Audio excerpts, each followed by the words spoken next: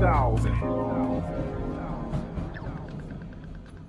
What is doing? My name's Maloney. This is the 3000 podcast. I'm joined today by a label owner, fashion designer, and old mate of mine, Steve Kirby. Steve, thanks for coming, man. Thank you. It's good to be here finally. You've been at me for a little while. I probably should have done it when it was in South Melbourne, though. Much bigger trek to get down here. It would have been more convenient. I asked you early days, man, and you weren't keen. This is true. We've got a little disclaimer with you and me. We've got a weird coincidence that my mother lives in your old house now. That's true. On Montague Street in South Melbourne. Don't give her address away. No, I won't. I won't, but... There was the person that I sold it to, she bought it off them. So it wasn't a straight transaction. No, it wasn't a straight handover, but I think a few demons would still have to be exercised out of the place after you'd been through there.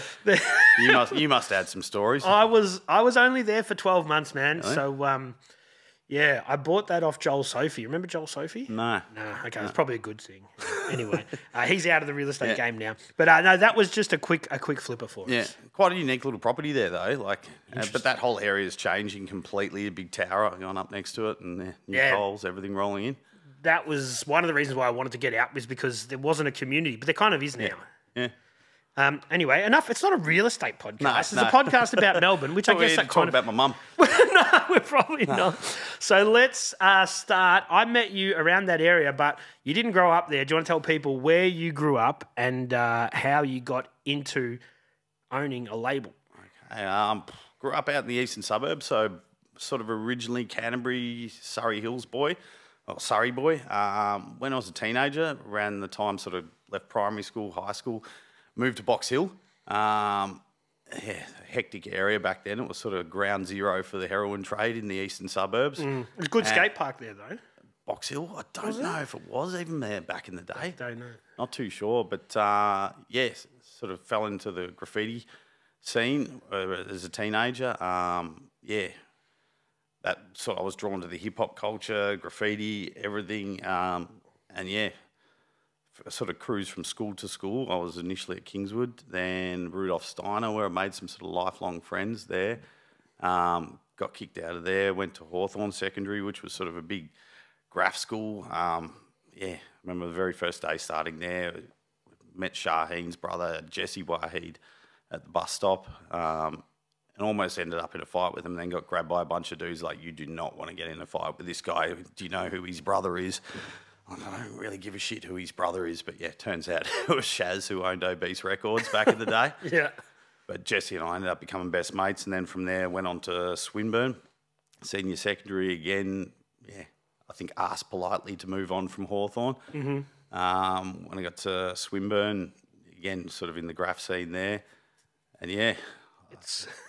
It doesn't matter who I get on this show, whether it's Isabel Deltor, who's an international porn star, whether it's somebody who fucking owns a cafe. It doesn't matter, but everyone comes back to graffiti. It all started in graffiti. It is. Melbourne was one of the greatest cities in the world for it, I think, Yeah. Really, after it died in New York in the mid-'80s, it sort of the culture really ignited here through books like Subway Art and Star Wars, everything. Yep. So you're at school, you're doing your little bits of graph and stuff. Do you want to start doing design? Do you want to do graphic design? What's the next step from there? I had a passion for the lettering, but I wasn't that good at graph, you know? Like, I love the scene, I love the culture, but, painting trains, I think it was the thrill of it, the illegality or illegal side of it. We'd ride back of trains after school, do back-ons, hangouts to the windows. I loved that and the excitement and buzz, but as I said, I just wasn't that fucking good at it. But I love seeing your name up somewhere, so I guess that I was drawn to that maybe. Yep. I didn't know, I think, coming out of school what I really wanted to do for a while, so I sort of floated around. I went to do a hospitality course for a little bit at Box Hill TAFE, which ironically, I think I went for the first 2 weeks and just went, this is not for fucking me. Teacher stressed, if you get in the hospo game, you're going to be working Friday nights, Saturday nights, potentially Sundays. When all your friends have the weekends off, you're going to be stuck behind a bar or in a kitchen or something. Yeah. So she did her job to scare you off. that was enough to scare me off. Ironically, like years later, I got in the mail a responsible service of alcohol certificate just got mailed out to me. It's like, I never even did that unit. My mum laughed. It was like, Steve, you can't serve yourself alcohol responsibly, let alone getting your certificate in it. But it's a bit of a fast, that thing though, man. Yeah. Like I got you one. can get one in like 48 hours or something. No, I got one day and you just drink beer and they go, this is what it's about. And then they stamp your thing and then you're off. Yeah. Crazy. So, and then my old man growing up had 3 camera stores. So I was drawn around photography and that sort of industry. He passed away when I was about 14. Mm-hmm. And that's probably what led me off into a lot of that sort of, I wouldn't say negative culture, but going down the graffiti path, drugs path as a teenager.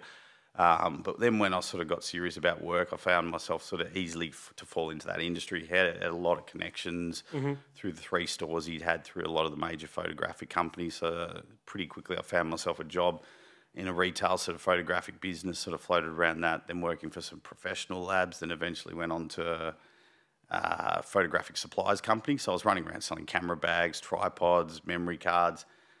Meanwhile, 2 mates of mine one of the mates, Duncan, who I'd grown up with, they'd started a screen printing business. He was living with me and he was working as a screen printer. Him and another guy, Michael, they decided to start their own brand eventually. They'd been printing for other brands for ages. Mm-hmm. I suppose a lot of their business came through hardcore brands, which was Mooks, Mossimo, all back in the day. And then also they'd have kids coming in like every week, every fortnight, right, we want to start a clothing brand. So they'd print those startup brands. The problem is it's not long-term business. That they come in, they do one range, then they don't come back for months on end, or they do a second range, then they can't afford to pay for the printing, everything. Like they gave to their mates. Jumping from one startup to another is not a consistent sort of business model. And Mooks, Mossimo, the hardcore brands, they eventually one day just turned around and said, that's it, we're not doing anything locally, we're going 100% to China offshore. Mm-hmm. So they found literally overnight their business had dried up like 100%. They did have their own brand before I came on board, which is called Karma, and it was Michael and another guy, Nick Bose. It had the back to front R on it. Correct, yeah, that was huge. So they launched, they did big fashion week parties, they took it in, they got it into Maya within one of the first collections or something, and like literally climbed very quickly and were quite successful with it. But it all sort of fell apart. I think he hit bankruptcy within 12 to 18 months anyway, and then they sort of split up. Michael took the screen printing business. Nick, he moved off to Los Angeles and took Karma over there, and he did big things with it there. I think he ended up on one of those TV shows like Who Wants to Be a Supermodel or something, and he was on there. And Who Wants to Be? Yeah, he got a lot of celebrities rocking into it, and sort of evolved it into a denim brand. So it was more about denim jacketing. Sorry, not denim, leather jacketing. Yeah.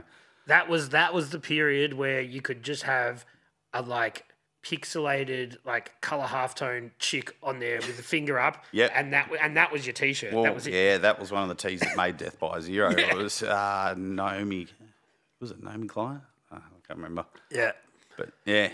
And it was all sort of around Greville Street at that point in time. That was the hub. You know, don't forget there was no social media, there was no Facebook, there was no Instagram, no TikTok. If you wanted to hunt down a brand, you had to go to, all right, where do the hot brands sort of launch, where they come about. So Greville Street was probably the hub, you know. You had to get it into some cool boutiques around there. And on a Saturday, people would go down there. You know, the only thing we had was Street Press. It was like Fashion Journal or Beat or Impress, but Beat and Impress didn't cover fashion much. No, and that was a really interesting time, I guess, because it was before... nothing seemed too serious then, right? People would go out on a Saturday, buy T-shirts, buy clothes, go out Saturday night. That was like kind of like a thing around Chapel Street and stuff. It changed. Yeah, you go down pretty and quickly. Have breakfast, brunch, you know, get your gear for that weekend, or that night out, you know. Get your other gear. Yeah. And dudes, I think the Australian guy was really just discovering fashion at that point. I remember 20 years ago, if you put product in your hair, guys look at you, you're a fucking metrosexual. That was the metrosexual thing, yeah. You know, like David Beckham was considered like, oh, this guy's got style and he does his hair and everything, you know, and that's where that whole sort of thing came about. It's like, yeah, the Euro boys would get into it, like the WOG boys, you know, they'd dress up to the nines to go out to clubs and bars. But I'm talking your typical sort of Anglo-Aussie guy. it just was almost frowned upon, you know. You were around Port. Can you imagine the Port boys? Like They used to. It was like if you were into fashion, they were, oh, he's a bit. Oh mate, what's going on with Maloney? He's a bit. That was it. The footy guys takes a bit much care in how he dresses and everything. It's like now that's just the standard. It's like.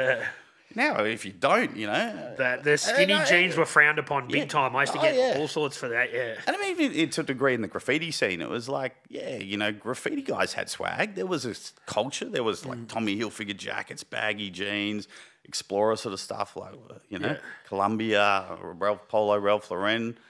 That was, the fashion was definitely a thing for the graffiti guys probably before that metrosexual thing happened. Those guys cared a little bit more about their garments, sort of, from a Melbourne point of view. And we were influenced by hip-hop, you know. You saw the hip-hop film clips coming out and you would stay up to watch Rage at midnight, you know, just to see an hour of hip-hop, see what Wu-Tang was wearing. That was it. You get back from a party, man, and there would be like a hip-hop special. You'd be fucking stoked because there wasn't any internet. Set the VHS cassette tape to record it so you could play that back for the next, you know, year. So, anytime you had a party, there was no YouTube, so throw on the cassette and we got Lauryn Hill and Nas. So then these guys, so you start working for the screen printer, and that starts your. No, well, they asked me. I was running around Melbourne as a sales rep at that point in time, selling the camera bags, memory cards, tripods to stores, and So when they lost all the business going overseas, Michael, around the same time, I think he had a holiday booked to go to Bali with his girlfriend at the time. And when he was over there, he sort of saw T-shirts getting sold at the markets for like $3 or $5 Australian. And they had, you know, all the brand rip-offs at every Adidas, whatever. And he thought, well, hang on, if they're selling these T-shirts finished with a print for $3 on the side of the street, what can I buy a blank one for? Or what can I buy 5,000 blank ones for? And so I think he did an order whilst he was over there and just said, I want to bring 5,000 blank T-shirts back into Australia. What about the quality control on that stuff, though? Oh, it's dog shit in Bali. But that's doing business in Bali. Someone once said to me, if you're serious about business, you got to go to China. If you want to surf and root and stay in villas, then go to Bali and do your business there. Well, Bangladesh now seems to be where it's at. A lot of people for bigger companies, you know. And I suppose the cost of business in China has gone up, but. So he brought in, I think, about 5,000 blank T-shirts and launched a brand called Mickey 6 at the time, which was a lot of bright coloured T-shirts. So your fluoro blues, greens, yellows with pink print on it. There was another brand at the time, Travesty, was probably doing a similar thing. Travesty was like the footy players' fucking brand for a long time. Everyone had it in every different... White Charlie. They were all sort of... But that was like Stevie's mate, wasn't it? Well, Stevie was another one, and they were doing the fluoro jeans and everything. So it was all bright colours. And you remember dudes had sort of... Roy? Swift their hair up. Roy is actually one of my neighbours, a good friend of mine. Oh, really? We met in COVID, That's a whole other story. But he's got an interesting Melbourne story, I would imagine. Yeah. Mate, you need to get him on here. Yeah, you have to ask him if you're I'll tell him to. But you go down Chapel Street and it's funny, there's a lot more, I think, more identity these days in how people dress and... you walk down Chapel Street back then and you walk past a group of 5 guys and they all had the same amount of product, the same hairdo, same amount of product in their hair, wearing the same type of jeans and the same brand T-shirts, you know, which is good if you're selling them those T-shirts because it meant all 5 guys in the crew would be wearing your brand and I'd see that. But it was very much, there wasn't much individuality then, I guess, and that's probably because the internet hadn't evolved for social media and that sort of thing. And the face of Melbourne's changed, you know, the demographic. Yeah. Yeah, it was an interesting time because there was... I remember like the more boutique-y places, like Fat was where like a lot of people wanted to get their product in, which had... I think like I was talking the other day on Instagram about Swipe and also like Subi sort of was in those sort of stores. And that was kind of like your pinnacle for a boutique sort of thing. Was that about that time, you reckon? Yeah, definitely, I reckon. Probably early 2000s. This was about 2005. Yep. They dropped their first range, and I think they did reasonably well with it. So they got it into Edge and Universal, but which just wouldn't happen these days. Like you're not going to drop a first range, and just get it straight into big stores. But I think they looked at it and went, the product's unique, the price is right. So he asked me, Michael, who owned the business, did you want to come on board and maybe help us with sales? And as I said, I was already running around as a sales rep, so I hated the job I was doing. So I thought, I could do this on the side. If I'm going to every shopping centre, I can stick my head in the menswear store or the clothing boutique and see if I can try and sell them something. And pretty quickly, camera stores, this was at the end of an era. Camera stores were on the way out. So having grown up with my old man with 3 stores, I'd sort of seen the boom of them in the 80s and 90s with film and everything. But then when digital cameras came in, it just spelled the decline of it, you know. You don't even print photos these days. Like, everything gets posted to social media. You don't have a camera unless you're seriously into photography. You shoot on your mobile phone these days. You know, that's how you transport and show your photos. But I could see the camera stores were sort of really declining, and you walk in and sort of do an order and they buy maybe some camera bags, tripods, memory cards. You might get a $700 order and walk in a clothing store across the road from it in the same centre, and you do sort of $2,000-3,000 orders. So pretty quickly I saw, all right, I think this is going to be more lucrative and down the path I wanted to go into. Yeah. So Michael got me on board selling, and instantly I sort of took over and got him into a whole bunch of Victorian boutiques. And then eventually I went and became the sort of national sales manager. And then I think on the next range, I was sort of sitting there over his shoulder when he was designing stuff and just feeding him ideas like, you should move that there. You should, how about this? How about a whole different T-shirt idea? How about this? And yeah, he sort of quickly said, all right, I think I need you here actually designing and putting the ranges together with me. And then he just gave you a job. Yeah, well, suddenly became national sales manager / brand manager / design manager. Yeah. Yeah. And then the evolution of fashion has to change, because I remember about that time the travesty thing was everywhere, and then that just falls out of favour because all over green prints on purple T-shirts can't last forever. I remember standing at My Music Bowl on like a New Year's Day one time. It was like Summer Days or whatever, the Good Vibrations Festival, and we're standing at the top of the hill, me and one of the other guys, Duncan, who worked with us, and we looked down and it was a sea of people, and it was not like spot the person in your clothing brand. It was like, I don't think I could count right now how many are like, they're everywhere. But as I said, guys didn't have that, you know, individual sort of style. There was a bit more flock mentality back then, and guys were wearing, you know, to a big degree, all the same sort of shit. But we saw that coming, and we sort of already started to pivot prior to the end of it, and we launched Death by Zero in 2007. And with that, we went, all right, fluoro, all that's running absolutely hot at the moment. Let's pivot the exact opposite direction. When they say when everyone's running, maybe that's time to walk, you know. And when everyone's walking, that's when you want to fucking run. Right. So you go more monotone? We went black and white. We went these tapered sort of T-shirts with V-necks, very dark sort of art gothic prints from the first range, and that sort of really took off, Death by Zero. And I guess you've got the connections with the chains of stores, so it's an easy so we launched it straight away into Edge over Christmas. It was actually sort of, we partnered a little bit with the buyer and discussed it with her, and she had some input. I think she came up, it's like, oh, it should be a real edgy name like Rehab or Death Pop. They're both fucking whack. But like, maybe the death bit, I kind of like that. Like, what? It should just mean nothing, like Death by Zero. You know, there's the brand name. There's the brand. You know. Yeah. And just got this sort of font, or created this sort of font where it was like, I want it to look like a kindergarten kid's, a kid in kinder's written it. Like, it's not even trying to be stylish. It just looks terrible, you know? Yeah. And then that then takes over Mickey Six's completely sort of blew it away. And one day we put, I can't even remember I think it was that Heidi Klum print where she sort of standing there topless, flipping the bird. I think we put that on a T-shirt and it just went gangbusters. We could not keep up with the demand. We had to keep reprinting it. But you're printing it on internally? So we were printing everything on Graham Street in Port Melbourne. Yeah, we're up above a car wash at this point in time, which was always interesting because downstairs in the car wash, they used to do a lot of the police cars coming through, and the guys in the car wash would sort of come running up the stairs and like, excuse me, boys, we've got about 10 cops downstairs. Can you, like, just put the joints out for a minute? Because the cops are all standing, just smelling the building up. What the hell's going on? Probably thought a grow was going on upstairs or whatever. But yeah, screen printing's pretty monotonous work. So, you know, I was never really hands-on in the screen printing side of it. But, you know, the boys that were standing there printing, just loading T-shirts all day, they're having a beer, they're smoking a joint whilst they're doing the job, you know? Yeah, I'd say hands-on workplace there. So you're literally coming up with the design here and printing it over there. Yeah, so we're bringing the blank T-shirts out of Bali and then printing them all on Graham Street there, which also meant we were very quick to market. So whilst most fashion brands are sort of designing 9 months out, going to sample, producing the sample collection, that's maybe a 3-month process, then selling into store. You got about a 6-month lead time there, so you sell to the shops. That's how we're doing it at the moment. So we just finished summer sell. We've just finished designing our second summer range, but you're always sort of selling to stores about 6 months out.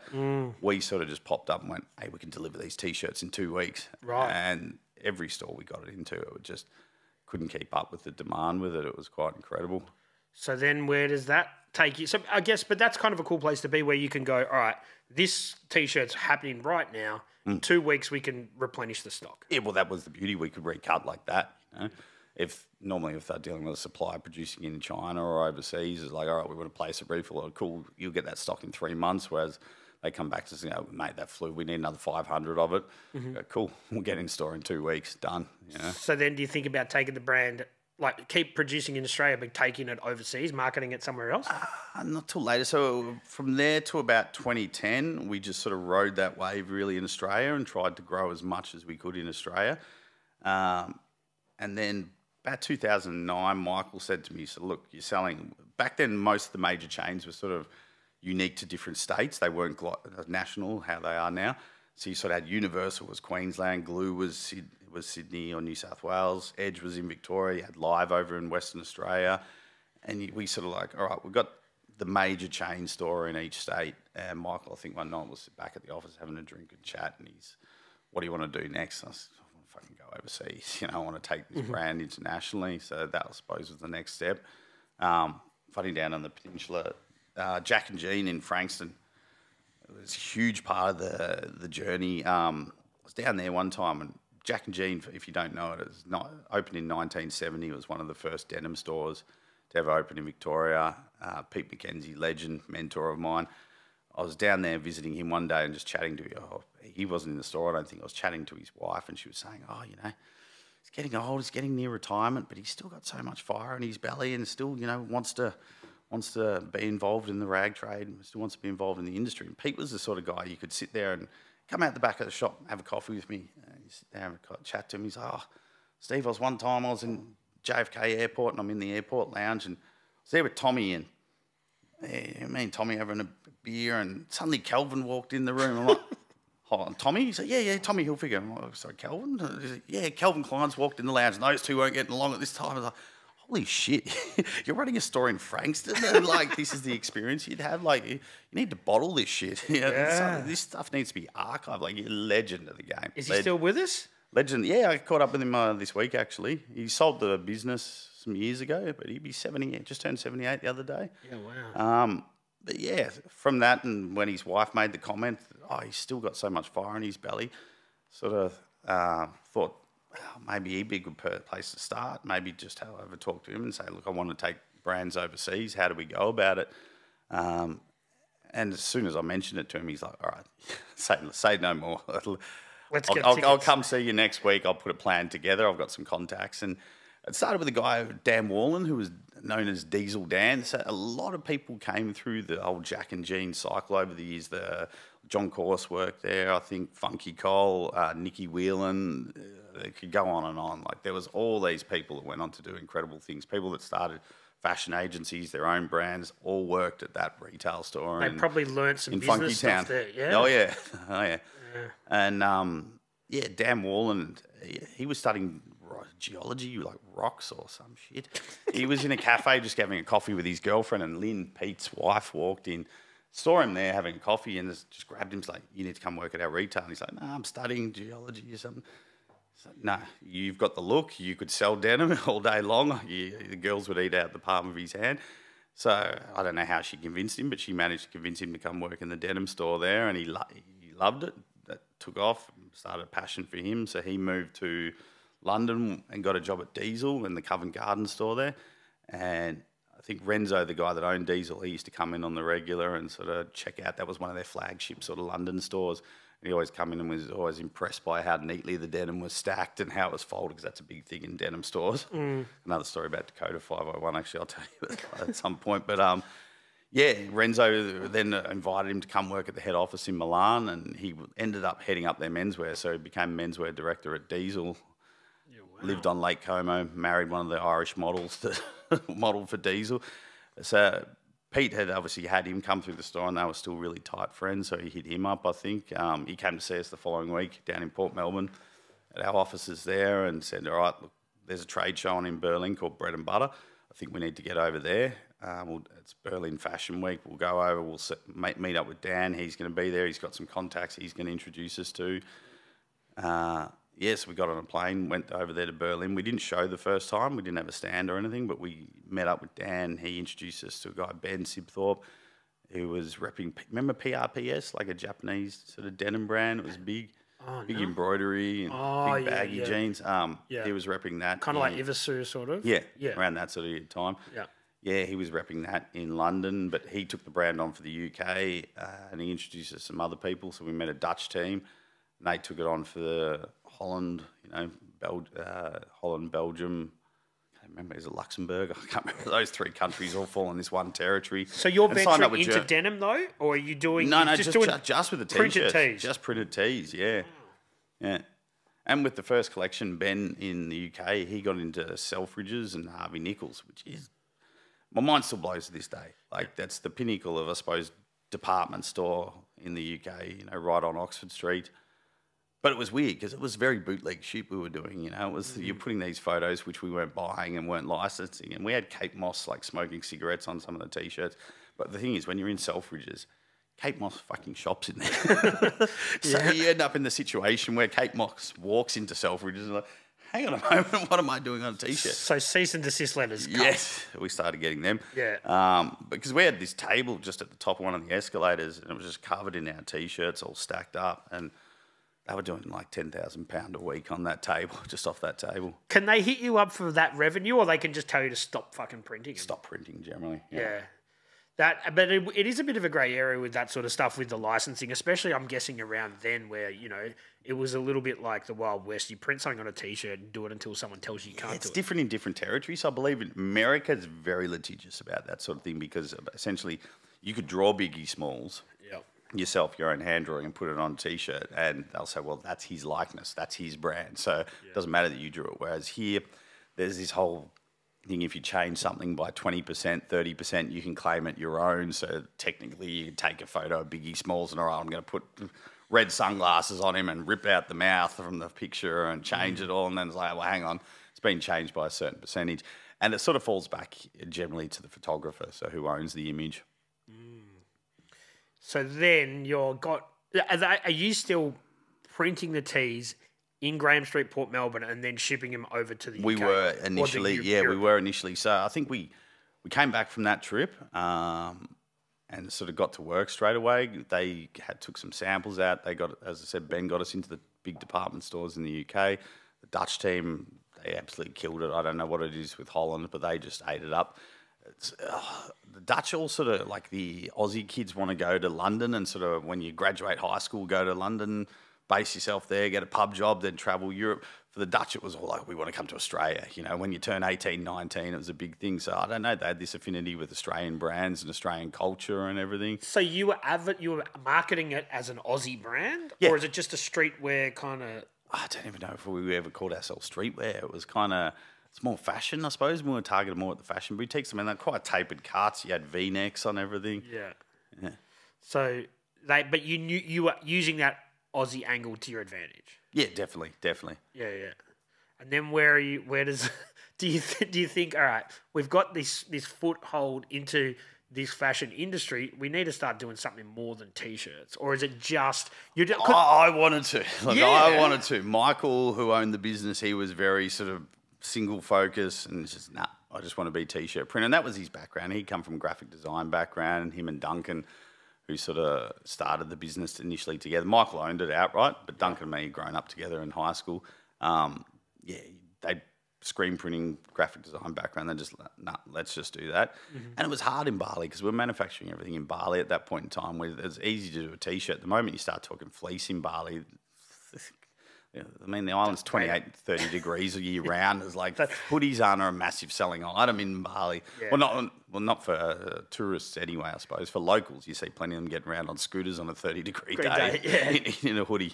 But yeah, with their thongs on as well. Yeah. But so do you, at some point, I guess the demand's got to get, that you can't just keep producing them. Like, that's got to be a big loop there to get your shit from Indonesia, bring it to Port Melbourne, send it back over to Europe and then distribute it. Like, there's got to be an easier fucking way to do it. Yeah, but it was great because the whole Austrade scheme, so that if we were actually producing in Australia, it gave us all this sort of government grants for overseas travel, which made it very nice. You could get business class flights always there and back to Europe twice a year to do the fashion trade shows. the whole trade show itself, like you're looking at $30,000-$40,000 for a stand there, and the build of the stand. You know, that's not counting your cost of getting over there, your hotels, meals, all that. Yep. All that was sort of picked up. You get 50% rebate back from the government through Austrade scheme. Is that still a thing? I believe so. There was these dudes, I can't remember. It was like a beatboxer and he had a sampling machine.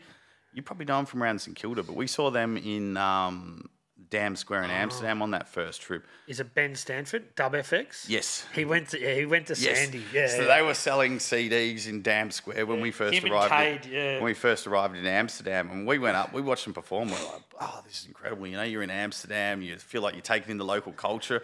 And when they finished performing, we went up and like, dude, that was so dope. I'm like, oh man, your accent, you're from Melbourne. And they're like, yeah, St Kilda, Port Melbourne. I was like, get fucked, we're on the other side of the world. And here we are, sort of thinking we're taking in local culture. Yeah. Turns out they're from 2Ks up the road. Right. But they were making their CDs in Australia and then importing them, like actually getting them printed and pressed and everything in Australia. Yeah. Because they qualified them for the Australian government grant, and that meant all your travel, hotels, expenses, you can claim 50% of it back through the government. So shouldn't give away too much. You know, I need to speak to my accountant. Every claim gets audited though, so you have to be you have to have everything down.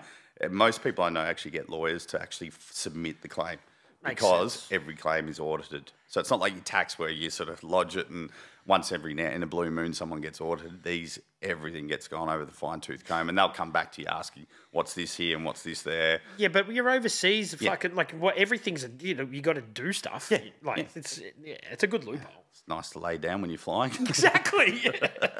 So then, what's the next step in this journey, man? Because I'm like, I didn't even I knew your story to an extent. I didn't even know about Death by Zero having success overseas. It's not really something that I kind of knew about. So what happens? What happens next?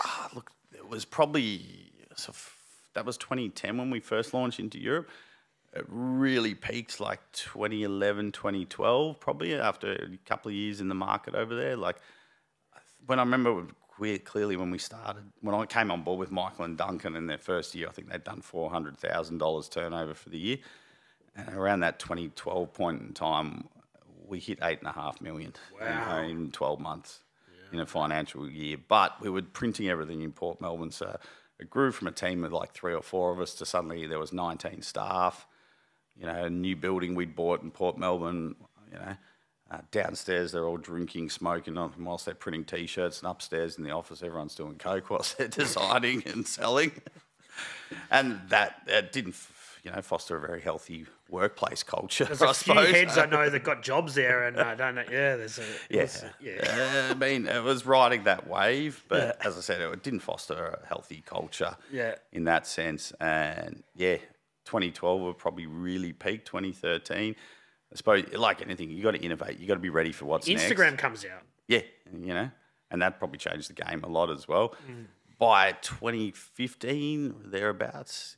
2014, I think, started seeing a bit of a harder road.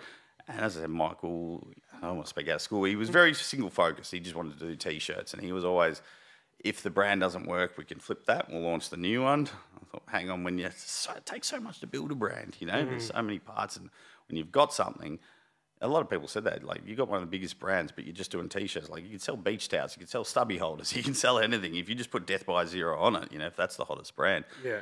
But by 2015, he hit hard roads and it was all sort of went into administration. So pretty quickly I found myself out of a job overnight. I was sort of entertained going to work with a couple other brands. I went and had some meetings with some bigger brands based in Melbourne. Sort of went on board with one for a couple of weeks and very quickly realised, like, nah, I'm 35. I don't want to go to work for someone else again. I was at home one night and got a phone call from one of the guys that owned chain of stores in WA, and he said, just landed in Melbourne Airport, going to take you out for dinner. And I said, dude, I'm unemployed. I'm not in the rag trade anymore. I said, no, it doesn't matter. Come on, let's go out for dinner. And we'd always been really close, had a tight relationship. Another sort of guy, when you lose your dad at a young age, I suppose you collect father figures along the way in life or mentors in the industry. I didn't have someone to show me, so Pete very much was one of those guys from Jack and Jean, Pete McKenzie. Hayden Marchetto from Live in WA, he was another one of those guys, and he came and picked me up and took me out for dinner at, remember Doc in Albert Park? Then now down here in Mornington. But he took me out for dinner there, and we just got talking for a while. He said, "Steve, do any of your mates wear Death by Zero?" I said, "No." He said, "Why is that?" I said, "Well, they're all just streetwear and hip hop." And he said, "Yeah, you grew up in the graffiti culture. Those boys wear Death by Zero." I said, "No." He said, "Well, why don't you do a brand that your mates would wear, that you'd wear? You know, where do you see? What's your influence, or what do you love?" I grew up probably same as you, you know, Stussy, Mossimo back in the day, cross colours, the baggy jeans in the 90s. That's the shit we were about. Sports as well, crossover. So I thought, yeah, there's an opportunity there. And that was probably right at the time when streetwear was popping off, like Culture Kings had come up big time in the scene, you know. They'd really ridden that wave of streetwear exploding onto the consumer in Australia. And saw there's an opportunity maybe here to create a brand and get to tell my own story through that brand. So over dinner, he's just, "Look, we've got 10 stores in WA. If you're serious about this, you want to do it, if the product's good, I'll guarantee I'll put them in those 10 stores overnight." Business partner Brendan, he had a couple of retail doors in Bendigo, Ballarat, so we already sort of knew, all right, we'll at least have that foundation that we can sell to those stores to start off with. And I thought, given my sort of 10-year experience, all right, I should be able to get out there and have a crack and sort of rattle a few cages and get it into a few boutiques and that for the first collection. So, yeah. Next thing, I went home that night, and Michael had he allowed me to take my computer home for when the company went into administration. I think I opened the iTunes library, and I always used to pick music a lot of the days in the office. I'd check what's the #1 song most ever played, and it was this track, The Wanderer by Johnny Cash and U2. And then that sort of linked back to my graffiti days, and I remember in Star Wars, my favourite scene where they sort of asked this old couple on the street, like, "Have you heard of Scene? Do you know Scene? S-E-E-N? Or is that his name? Or would he use an underplume?" And it cuts this whole montage of all scenes, trains, and it's got that Dion and the Belmont song, "Well, I'm the type of guy, never settle down, where pretty girls are, you know I'm around, I'm the Wanderer." And it just stuck. I thought, that's a great brand name, but I think Wanderer spelt out is too long. It's too many letters. Terrible on a T-shirt. You know, the best punchy brand names are something nice and short, like the penultimate brand name, Nike. You know, it's 4 letters. It's symmetrical. You can cut it in half. You got 2s. Like, good brand names, 4 or 5 letters maximum. You know. So I thought, well, I like the Wanderer thing, and it's also, you know, I suppose it summed up something I think a lot of people could have an affinity to or connect with. But took the vowels out, WNDRR. Yeah. Did it confuse? Did people still call it WNDRR? Oh, I get a lot of people saying Winder. Winder. We've sent it out to influencers on the gram, and some girls will do an unboxing and be like, "Oh my God, it's this new product, Winder. I love it. I'm just obsessed with my Winder hoodie." Yeah, they're obsessed. It was the 2 dots. It's the accent that really Is that a nod to Stussy, the 2 dots? Nah, I think it just working with a guy. So Nick came to work with us at Shy Clothing in the later stages, and he then went on to big things. He was Culture King's head designer for quite a while. He's now working with Foot Locker. But yeah, I hit Nick up, and I sort of mentored him in his time whilst he was down. He'd moved down from Brisbane, quite young, like 18, 19. He was a single dad, so he had a lot on his plate. But yeah, I hit him up, and I'd love you to come up with some logo design for us and everything. You got you had the concept with the just the vowels, and then so he came up with that, and that became your trademark sort of thing.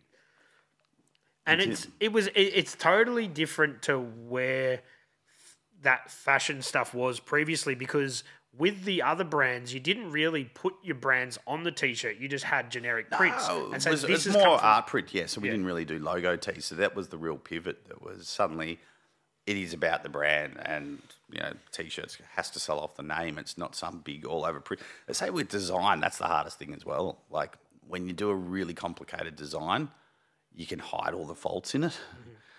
The hardest design to do is the most simplistic, you know, because there's no room to hide. Everything has to be perfect.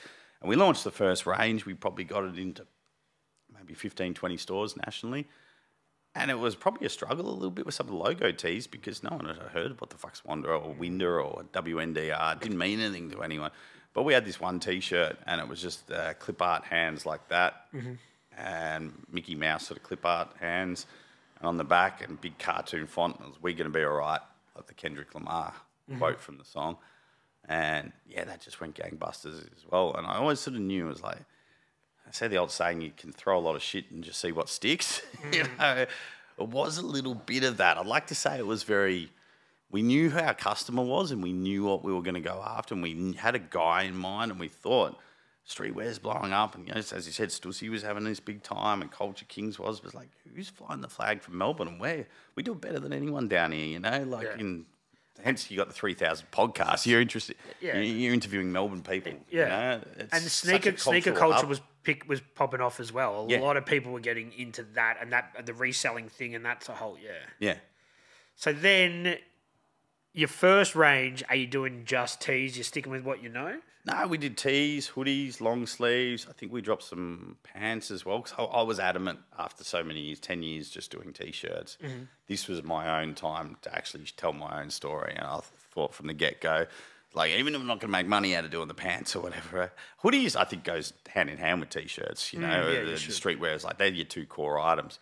So it blows my mind we never really did the fleece, shy clothing in those days across all those brands. But yeah, I thought this is my chance to tell my own story. I was adamant. I want it to be a collection. I want it to have some hats, accessories, everything in it. Mm. And then, are you going straight to produce offshore, or you thinking like we can still do this? We tried. So Brendan and I went to Bali, because that's what you knew. Well, no, ironically, we both had holidays booked around the same time. I just lost my job, so I was like, I need to just recharge, just go away for a couple of weeks. I'd been through a lot of shit in the final sort of months of the business, and it all ended up pretty bad. So there was ownership of the factory involved and everything. I just needed a break just to get away. So my sister was actually good enough to say, look, I'm going to take us both to Bali. You need a break, reset. Brendan was actually booked to go over with his brother at the same time. So that's perfect. We're going into business together. We're both going to be off on a holiday at the same time together. And then, ironically, 4 or 5 days before we were due to take off, my sister got made redundant in her job, so she lost the job. So we're all set to go. Then next thing, the volcano started erupting over there. Shut down the whole Denpasar airport. Everything in the Gurai got grounded. So we were just waiting. Finally, we made it over there. We sent some stuff to some factories, but it's just too hard. As I said, they say in Bali, everything it's rubber band time, so island time. Like, maybe tomorrow, maybe next week, maybe the week after that. There's nothing. And we thought we're going to be screwed if we can't meet delivery deadlines. You don't want to fuck up on your first delivery in wholesale. If you promise the store something, and all right, this is a January delivery or the February, we're going to get it in there and it's going to be delivered. If you start that up on your first go, then you just no room for error. So eventually I think we just signed off on AS Colour. Just went, you know what, stuff it. Let's just buy AS Colour, relabel it as our own. And that's how everyone was really starting a streetwear brand at that point in time, because it was tried and tested. You knew the garments would wash up well.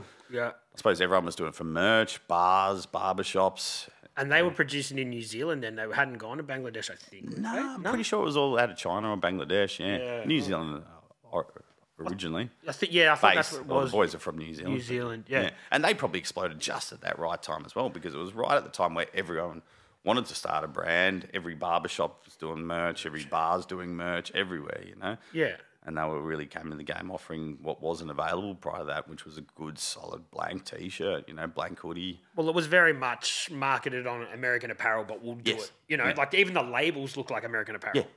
But then American Apparel was this thick, stiff, carded cotton sort of garment, which ironically is now what everyone was selling, It's gone full circle. Everyone wanted a nicer...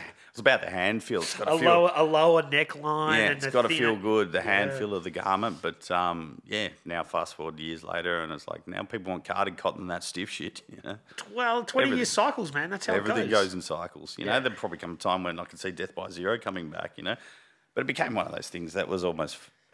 Ed, I remember nightclubs on Chapel Street. One person told me he was working one day at a sign by the door, like, if anyone's wearing Ed Hardy or Death by Zero, do not let them in the club. They at the vineyard there, they had a sign that said Ed Hardy free zone. There you go. Yeah. And now I see kids getting around, and sometimes kids of all ethnicities, nationalities, colours, wearing Von Dutch. It's like, do you know the history of this brand? Yeah. But the Ed Hardy thing is so funny, man, because for a while... having an Ed Hardy tattoo or inspired tattoo was cool. Wearing Ed Hardy on your T-shirt, not cool. That's fucking I weird. hope you don't have any tribal Maori tattoos on there, but I was going to say it's like that, man. They're back. They're back. They're back, are they? Because remember Robbie Williams was covered in it, and it was like, that was a cool look at a certain point in time, but then... I was getting it tattooed. You know Mika Glenda, right? Yeah. I was getting tattooed at his tattoo shop a couple of weeks ago. Yeah. And You just had him on here, didn't you? That was early days. But yeah, and a girl there was getting a tribal tramp stamp, and she would have been like 19. Yeah. So that shows you that stuff is definitely back. Maybe Southern Cross tattoos might come back, next. All these dudes are dusting them off. Yeah. Yeah. So, man, we can talk about tattoos for a long time, and I end up doing that with a lot of tattoo artists. We don't need to talk I about only that. just got my first, going back 2 years in Greece, and it was my daughter's name. I never thought I could commit to something, because my taste is constantly evolving. It was always like, I'll get something, and it'll be like, when I look back at the clothes that we used to do 10 years ago, I'll hate that shit now. So I always thought... Hold on to it for 20 years. I'm going to regret the tattoo, but yeah, eventually I was in Greece, Athens, and you know what, I'm happy to have my daughter's name on there. Of course. The tattoo thing Problem is once you start then. After you get past a certain time, I'll book in. I don't even know what I'm going to get. I just go, don't we'll even do care. this. You don't care anymore, but that's just a different psychology. I think the last one was Summer Jam. We were there 2 weeks or 3 weeks ago. Doing Summer Jam logo tattoos. Why not? It's a good weekend. My friend designed the logo. Yeah, hell, I'll sit down and get one. Yeah, that's it, man. It's a slippery slope. Yeah. So let's talk about, you got Wanderer started, you got it into a few stores in... It's interesting because WA is not usually where you would jump off. Normally, you'd think you'd start in Melbourne, but you had the foot in the door there. Yep. So that gives you the confidence to go and do a run. Then you get it into some smaller places in Melbourne. So we had all from the get-go. For the first range launched through that. That was our only sort of major chain in WA. But you got to remember, Western Australia probably follows Melbourne culture a lot more. Yep. Sydney and Queensland are much more to their own. It's always thought it's funny, but in fashion, you can almost divide it by football codes. So it's like New South Wales and Queensland are rugby states. They're coastal. That's the style almost a little bit. Yeah. And then you've got your AFL states, and for the AFL states, Melbourne's the mecca. Yep. So everyone in Perth, and this was at the time of the mining boom, stuff was going crazy over there. Kids were cashed up. Yeah. But everyone looked at Melbourne as the mecca. So if it was out of Melbourne, it was cool. You wanted to come to Melbourne to shop. You wanted to come to Melbourne to eat, Same with Adelaide, I'm guessing, as well, a little bit. Yeah. I don't know, that's always been a shit show. There's been multiple clothing chains that have come out of there. And Globalised we used to sell to, which was... You mentioned GSE the other day. So Graham Street Elite was like a little subdivision of Mickey Six, because Globalised, which is a big chain out of Adelaide, they wanted Mickey Six, but we couldn't sell it to them because we already were in Edge and the other stores. Territory sort of thing. All these stores are side by side to one another. So they're like, well, why don't you just give us the same product but do it under a different name? So that's how Graham Street Elite came about. It was literally a sub-label just for Globalised. Yeah. I remember back in the day, Propaganda, that clothing store? Yep, well, that was another one. Yeah, but that was when we were kids, though, man. Submerge, I think it was. There was another one, Submerge.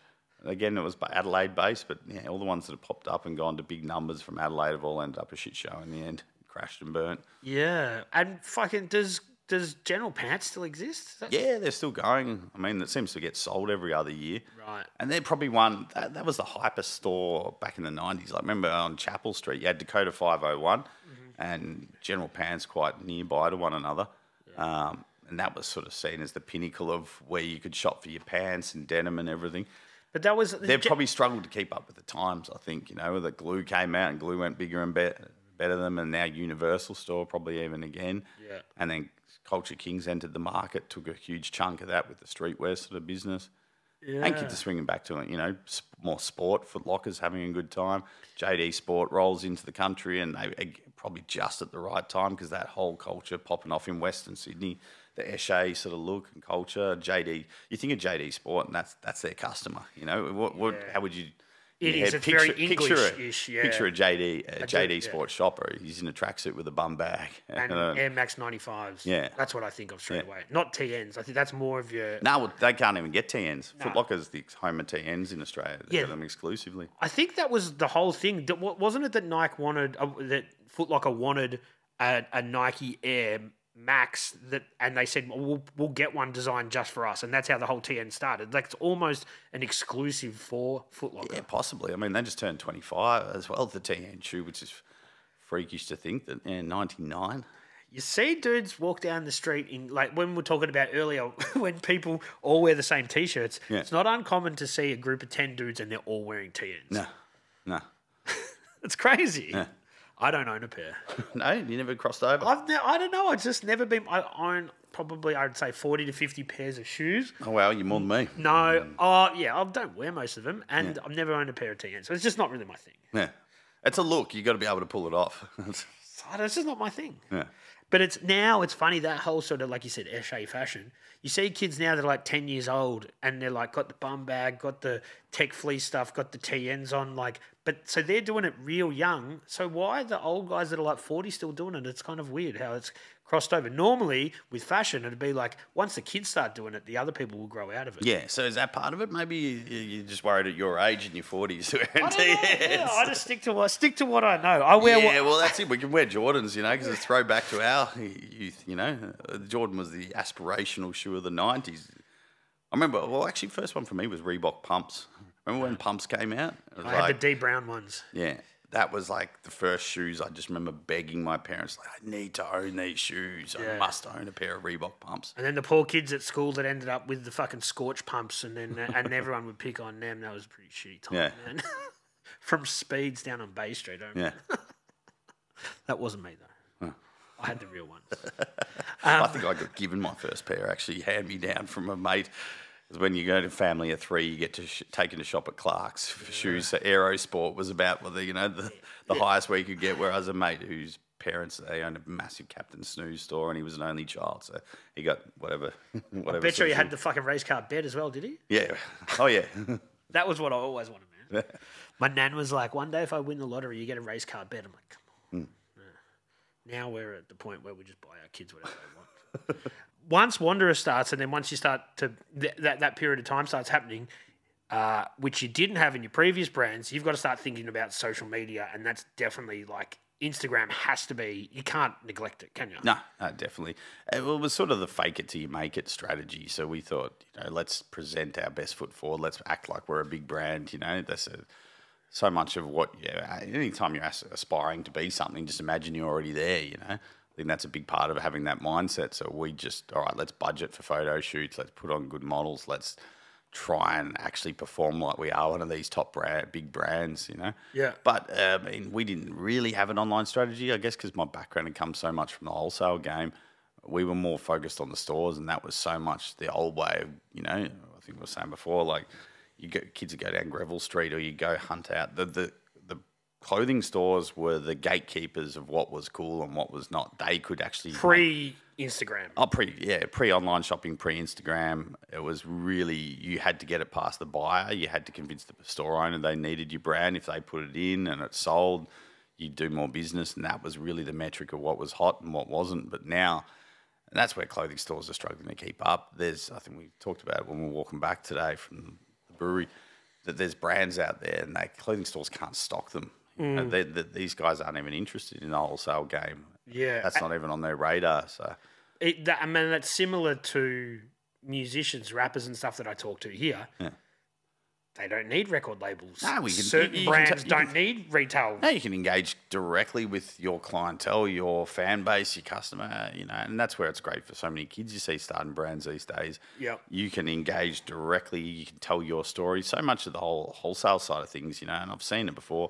You sell to a clothing store, they've got the right brands, so you kind of like, it seems like it's cool. They've got this brand, XYZ, when you actually go to visit them in Newcastle, you see it and it's like, this looks like a shit show, and your stuff is not merchandised well. It's, jumbled up on the racks, whereas so much of it these days through TikTok and Instagram, you can really tell your own story and through pop-ups, activations. That's how kids are going about it, But there's never been a better time like that. When we started to go to China, there was no yellow pages of factories that you could look up or anything to get a supplier in China and work out, where do I get caps made? Where do I get hoods made? Where do I get this? There was none of that. You had to go through a connection. So Pete from Jack and Jean, after we'd finished up at Shy and he'd sort of gone back to the store there, I'd launched Wanderer. I approached him again, said, would you be able to take us, if we flew you over to Hong Kong with us, would you be able to come along and maybe introduce us some connections there in Hong Kong and over in Guangzhou? And that's how we got our supplier, who we still work with to this day. And he's actually Melbourne-based, Chinese guy, Mark. But he's only got the one client really he deals with, and that's Globe. So the Hill Brothers, he does all Globe's manufacturing, a lot of Stussy, a lot of extra large, and lives off that. Guys. And Wanderer. There you go. Yeah. So, and that was a part aspirational thing that, all right, Stussy was one of the pinnacles, where you saw a brand that was doing some big numbers and also a bit of a cultural icon. Okay, our stuff's going to be coming out of the same factory as that. That's cool. Yeah, well, but it's an interesting thing here where Stussy, the only country in the world where it's actually licensed is Australia. Every other country in the world, it's ran by the US, and that contract finishes in June or July this year. So with Globe. With Globe. So it's all coming to an end. So there's going to be no more locally designed produced Stussy for the Australian market. It'll go to the American product, which is far more boutique. So, in Sydney along Oxford Street, there's the passport store and there's a Stussy store next door, and you got Supply just next to it in that little sort of square. That store is the only store that sells American Stussy, and that's owned by the American flagship company and the guy that's Sean who owns Supply Store. So that does happen from time to time with those sort of deals that people have done. But I guess that is going to be interesting to see where Stussy goes, because it has had a resurgence, and there's young kids now that are rocking 8-ball T-shirts and stuff. Like, it's really come full circle. There was a famous story about G-Star. Remember G-Star was like the have-to-have gene at a certain point in time. Around that period we're talking when Stevie was big and Travesty and Mickey Six, G-Star was like the hot gene on Chapel Street, and it was 15 different panels of denim, and they'd sell for $320, for a pair of jeans. And we're talking 15, 20 years ago. That was a lot of money back then, but you had to have them. And guys were convinced, that it was the hot jean to wear. Girls looked at guys like, hey, he's in G-Star. And that whole thing came about. I think it was Ron Walker's, who runs the Grand Prix. His daughter was one of the people running the retail, but the distribution was all done over this handshake. So apparently one of the guys from G-Star got on a plane flying to New York or somewhere and boarded it with this Aussie, and they were seated next to each other in business class. And by the time they got off the flight at the other end, over a handshake, they'd done this deal that, okay, you're going to be the Australian distributor for G-Star. Wow. And they rolled out stores and, did some ridiculous numbers. Glue Store, which is probably, the pinnacle of what Sydney, they've overtaken probably where General Pants is, but the pinnacle of Sydney sort of street fashion or multi-brand fashion store. That's what they built the business on. It started, just with a couple of doors, and they were selling Diesel and G-Star jeans. And the stories are selling thousands of pairs a week at $300 each pair. So you do the numbers. It's huge. Even if you look at that from a wholesale perspective, you halve it, say it's 140 or whatever, it's still big bucks. Oh, yeah. Huge. Big bucks. Huge. So... Man, I'm losing my chronological train of thought here. Where are we going with? We're dads. This happens.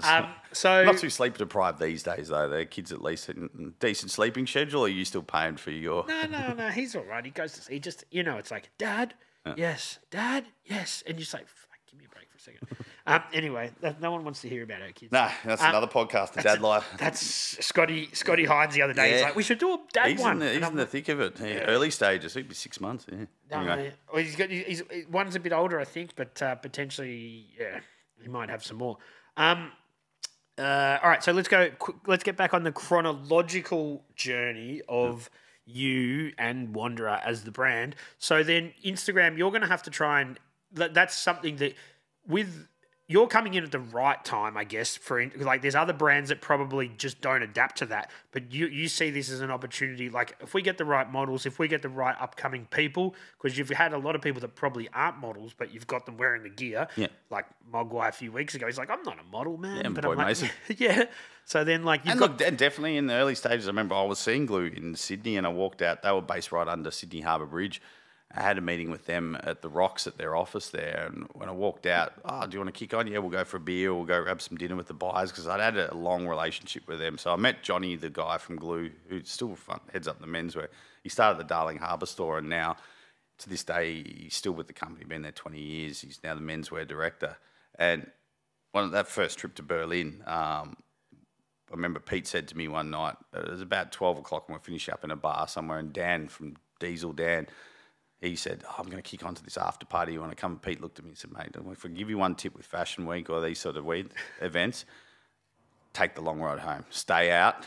I'm going to go home because he was bordering, I think he just entered his 60s by that stage. He's like, I'm 60 plus years old. I'm going to go home to bed to the hotel, but you should go with Dan. And eventually I found myself in like East Berlin in some bar by the river in the old communist part of town, and was in some velvet booth in lit up with red lights, and everyone's on acid, and I look over and I ask one guy, "What are you doing?" He's, "I'm the menswear buyer for David Jones." "What do you do?" "I'm the menswear buyer for Glue." I was like, shit, I'm in this little power booth here. And we got talking, and that was one of those moments where he's like, do we stock Death by Zero in Australia? We don't, do we? And you're over here in Berlin coming up, man, we need to get you into the store. So, yeah, I think I just jumped around them. But so with Glue, I was walking out after showing them one of the Wanderer collections. And we went out, because we had that relationship, we sort of, all right, let's go kick on for dinner and everything. And next thing, my phone just started blowing up.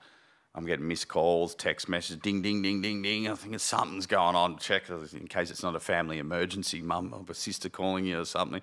But it turns out 360 was on the project, and they were interviewing him, and he was sitting there wearing Wanderer, Yeah. And so the phone was going nuts, and that was a little bit of a big moment, And do you see followers spike there? Do you see sales spike, or it's just I'd probably following and brand recognition and everything. It was similar in the early days with Rule, I think. My mate Nathan managed him from the get-go. Mm-hmm. Rule, we did some photo shoots sort of before he popped off. Yep. And even, I think, recently 360 was still wearing some Wanderer stuff in a new jacket or something. Probably got to send him some new stuff. Send him some new stuff, man. I want to get him on here. I really want to get him on here. I don't think anybody has had such an interesting story in Aussie hip-hop as he has in that fucking... Like, obviously, he put in the work, but he hit some... I don't know who else has been on... As far as a solo artist, I mean, you had Hilltop Hoods and Bliss and Esso, which really... He was on the cover of Rolling Stone, man. Yeah. They really blew up to a ridiculous level, but they were that crew sort of thing, whereas he was probably the first solo superstar, to really reach that sort of level and cross over to the pop market with that song. Go pop hard, yeah. But it's interesting now he's back doing he obviously had a hiatus for whatever reason, which I'd love to talk to him about, but now he comes back and he's doing the rural tours and he's back to sort of where he started and he's kind of climbed that ladder again, man. Yeah, well, when you get to that point at the top, that's the hard thing in fashion, Once you hit the top, there's only one way from there. Yep. So you got to reinvent. You got to find what's next and what's the next path you're going to take. You guys have had it with the marketing, then, like your social media, obviously, have been following for a while. You are pretty good at picking people that aren't necessarily models and then using them. Like you've had Melbourne and a lot of other people, even some of the females aren't models. Obviously, they're people that are interesting. You've got DJs, a lot of rappers, that sort of thing. It's pretty cool. I've always been attracted to talent. And that's not to shit on models, but, when you shoot with a model, I suppose, and it's such a small industry here or scene that you can shoot with some guy, might be signed to Chadwick's or Vivian's, one of the top modelling agencies, but they'll be doing Wanderer 1 week and then the next week they're doing Cotton On and Target campaigns. You're like, this isn't street. This isn't I wanted authenticity in a brand. I thought you have to live and die by the sword. You have to rep and be what your morals are about, and that's... I think one of the very first campaign I think we did, we shot Ivan Ooze. Mm-hmm. And I'd just seen him a week before and I'd been to the Wu-Tang concert. And, I think he opened for them that night. And then later on, in the encore, they brought him back out and he's on stage there with Ghost and Meth and Raekwon rapping. I'm like, man, I got to get this kid on. So, shot him a DM. Pretty quickly, he was jumping on one of the first campaigns. And that was always it. It's like, I'd rather shoot people with talent. I find talent an interesting story, and probably see you got on here. Hopefully. Have you seen what interesting people? Have you seen what he's doing now? He's doing the cooking thing. Cooking thing. It's blown up, man. Dean sent it to me the other day. He goes, "You see what Ivan Ooze is doing now? Like 400,000 people watching him and his missus pick a song and then cook to it." I think he just launched that pre-Christmas or something. It's like 750K followers or something ridiculous. Man. But he's clocked social media. He knows. He knows. Is he still doing music? Not too sure. Yeah. Interesting. Not too sure, but yeah. And man, you've had Melbourne. He did some stuff for you as well. Yeah. He's a good dude. We always got our ear to the floor. So Moses, Tactics, anyone coming up in the scene, obviously we want to shoot and we want to represent Melbourne. Mm-hmm. It was probably challenging in the lockdown in 2020. That's where we found we just couldn't get out and do photo shoots. I mean, some brands were still just guerrillaing it and getting away with it. We got to a point where we started sending samples up to Sydney because Sydney wasn't in lockdown and I got crew there. Yeah. So I'd just send it to photographer friends of mine and they'd book models up there. So we shot with Spanion before he sort of popped off at the real early stages of him. Yeah. Yeah, there you go. Yeah. And I remember, man, early days when you first started launching, you'd always, every year you'd do like a mixtape with different DJs to put that together. That was sick. You're not doing that anymore? Oh, it's just hard because do people even listen to mixtapes these days, you know? I don't know. We had Mafia on board, Hijack, 86. And look, we still get that crew together every year for the Wanderer annual Christmas party at Section 8, which is where we launched the brand in February 22nd, 2016. We had the launch party with MJ and a whole 100% fat team. So 86, Flagrant, shout out my boy, Hijack, all that crew. So Section 8's always sort of been, because of that, when the launch there, a little bit the spiritual home of Wanderer. Yeah. And every year, you know, just before Christmas, we have the Christmas party. I've been on MJ's case for a long time to come on the show, and he doesn't drive, so can you bring him down here? I could have brought him down straight from the dinner last night, actually. If I'm slightly dusty, it's because I was, a couple of glasses of red and pizzas at SPQR. Which is Tommy Showtime's joint, yeah. I've never been, man. Nah, it's great pizza, really good. Yeah. Authentic. Let's get MJ. I'm going to make him. Yeah, you're going to bring him down here one day, all right? Yeah. All right. Maybe next summer. We'll leave it for a bit. Nice warm day. We'll get him down here. Perfect. I'm going to hold you to that. Let's talk about. So, you've had some success in chains by this stage. Trying to get back to the chronological thing. Yep. There are some bigger retailers that you kind of. I guess that's the only way you can really go from where you are when you're in every major streetwear chain in each city, every big one. So then Culture King starts happening, then there's an opportunity to work for them. How does that sort of come about? Or work with them, I should say. The game changed dramatically from when I left Shy Clothing in those Death by Zero days. You could take a clothing brand to a store and show them, and if they thought it was different, they fucked with it. Yeah, it's unique. You know, I like the style. I think this is retailable. I think it's going to sell. They'd put it on. Now that's completely different. Now you have to blow it up on social media before you get in the store. A store's not going to look at touching chicken or the egg sort of thing. Yeah, store's not going to look at touching it in this current day and age unless it's already something on social media. So it's almost like your strategy and change. You wouldn't go out to a retail store and try and launch how we did through wholesale. You launch online, you make a name for yourself. And I think I saw something with like Simon from Culture Kings the other day. He said, you do that, and that's when we come knocking on your door. And they would say that, you know, with the counts you want to get, they'll come to you. It's almost like, yeah, if you've got to chase, or you know, if you've got to chase them, they're not the ones. You don't want to door knock too much. I get that. Yeah. No, but you have to. You know. Yeah. I'd sent clothing boxes. You know, I'd spent weeks driving around Sydney, cold calling on every shopping centre in the early days, dropping off boxes of clothing. Sometimes sending it to the owners of the stores. Whatever you could do just to get your product in front of people. Yeah, and then sometimes I'm guessing you're giving these guys stuff, and then next time you go back to see if they want to reorder, they're not even fucking there. Nah. It's in that sort of crazy retail time. No, and look, the clothing game's volatile. Like I've seen in our second year with Wanderer, that clothing chain in WA that I spoke about, and one of the guys who mentored me, they went into administration and they owed us $80,000. So literally, you know, they say in a business, a lot of them, when you sort of get that incremental growth, and especially you drop off your first range and it's all on terms to stores. So by the time you get paid for that, it's 30 to 60 days later. You're dropping off your next delivery by that stage. So it takes quite a while to actually start seeing the money flowing out of it. You're reinvesting all that money in the early days. And I say often in 18 months, you're lucky if you're drawing a wage, you know, in the first 18 months. Well, we were sort of 2 years in, and this clothing chain in WA fell under, and it was $80,000 they took us for, you know. Wow, and you didn't get any of that. Well, the liquidation you get. I've seen a lot over the years. Edge, when I was at Shy Clothing, then they owed us $400,000. I've seen some huge bankruptcies, but it's part and parcel of doing business in the rag trade. And that's the problem, is that it's on terms, you know. People these days sort of are direct to market, and it's amazing because, as I said, you can tell your brand story. You can engage directly with your consumer. You can really be unique and hone down on what it is, who you are as a brand. And I see some of these brands like, oh man, we want to get into wholesale now. Like, wholesale's hard because you got to sell them so far out. You've got to curate the range. You're fighting for shelf space in there.